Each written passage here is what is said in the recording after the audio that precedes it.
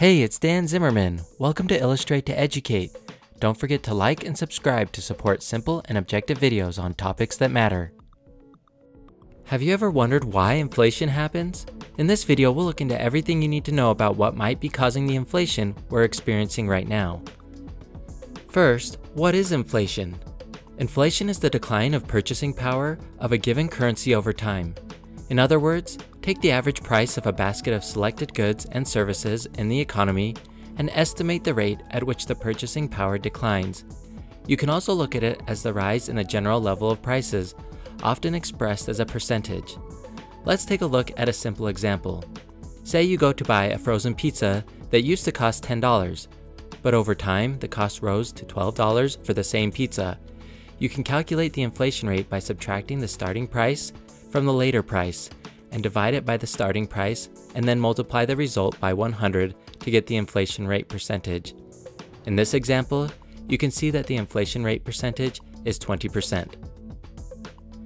Now that we know what inflation is generally speaking, many wonder why it's happening and how to prevent it from accelerating at the rate it currently is. There are certainly many events that are causing inflation to rise, such as the war in Ukraine and new and reoccurring lockdowns in places like China due to COVID-19. However, there are many other things that could be contributing to the recent 40-year high in the United States and acceleration of inflation around the globe. As inflation will likely get worse before it gets better, let's take a look at a few theories as to why this is happening and potential ways of how to fix it and slow the rate of inflation. Reason number 1, pandemic-caused shortages. It seems there's a general agreement that the effects of the pandemic are to blame for the recent rate of inflation. The economy has not been able to function normally due to disruptions in supply and several industries having to slow down or halt production. When you consider that the supply chain is global, including commodities, global shortages could certainly be attributed to inflation.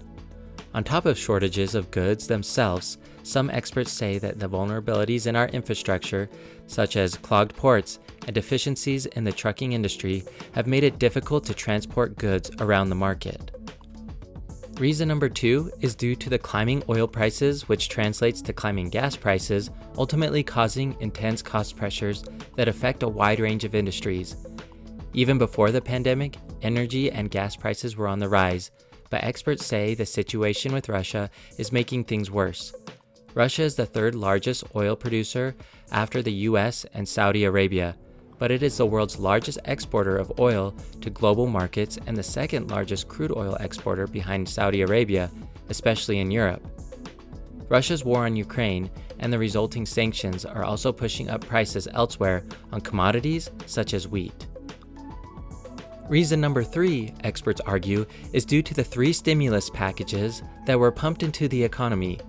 They believe the issue is that the government put too much money into circulation, which has decreased the power of the dollar and driven prices up. They say nothing on the scale of trillions was needed. It's also debated whether it was the rounds of stimulus checks that gave people more money in their bank accounts to spend, or whether the money handed to corporations accelerating job growth is to blame. Reason number 4 has some people blaming corporations for consolidation and price setting. They say that companies are using their power to set prices at whatever they like because of the lack of competition. They also say that companies are boosting inflation higher by using the problem as an excuse to increase prices so that they can make more profits.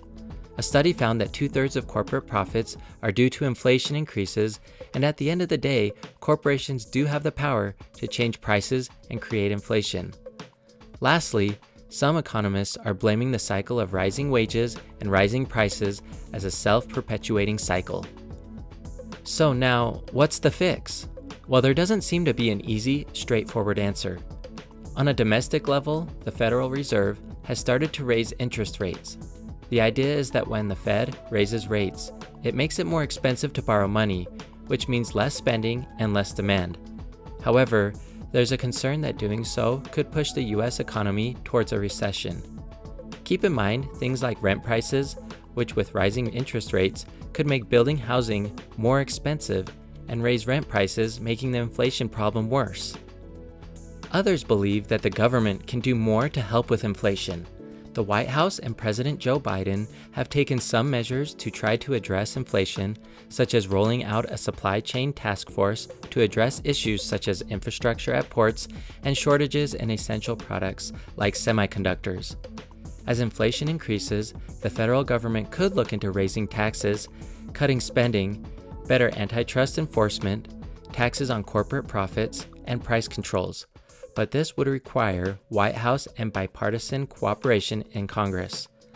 Ultimately, these fixes for inflation are just going to take some time. Did you find this video about causes and fixes of inflation to be helpful? If so, hit that like button and be sure to subscribe to Illustrate to Educate. If you like this video, be sure to check out my channel and the videos to the right.